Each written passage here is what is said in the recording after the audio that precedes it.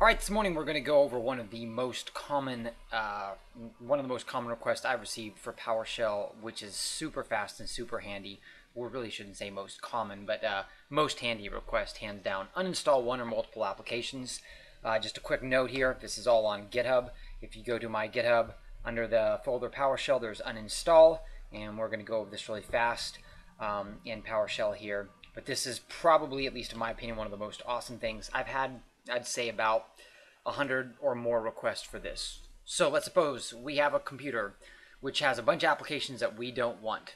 And we don't want to go through the uninstall shield. We want to do it very quickly and automated. Okay? So we can declare an application, get WMI object, query, select star from Win32 product, where name like, in this case, BlueStacks. You'll see this is what I did here, and I did the app. I produced the value, and there it is. And you'll notice one of the methods that we can call on the app object is uninstall, which will actually uninstall it. Now, of course, if this breaks here, it's because I'm recalling this information, but I'm going to go ahead and do that again.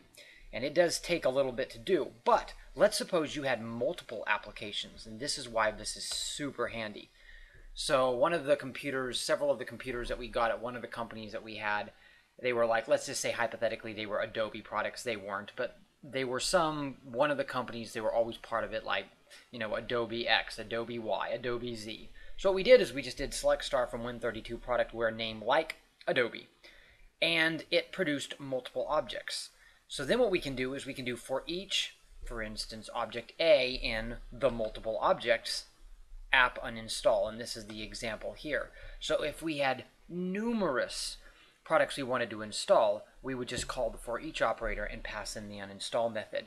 And for example, we would wipe out 20 or 30 of those products. We didn't have to go through on the uninstall shield. Let's face it, who wants to do that all the time? And not only that, we could post the code on GitHub for all of the computers, and then on each of those computers we could just run that PowerShell code, and it's just blam. The other thing too is if you have the computers all hooked up to like a central server, you could do for each computer in that array, then you could do the for each app and those apps and uninstall. So it's just super handy to use. Probably one of the best things. That's why this video is private, to reward subscribers.